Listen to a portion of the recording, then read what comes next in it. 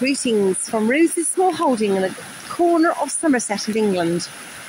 More floods. The usually dry fields of the stream trickling down is now a torrent.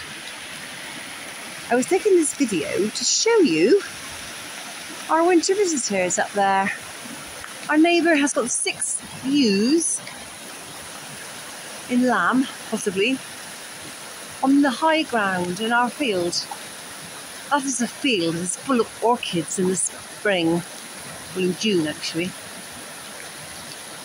So here we have the flooded brook yet again, and the very ancient alder tree.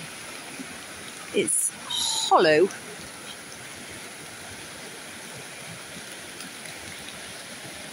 but still standing.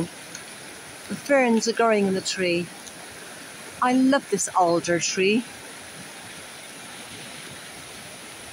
Massive. It sits by the side of the brook here.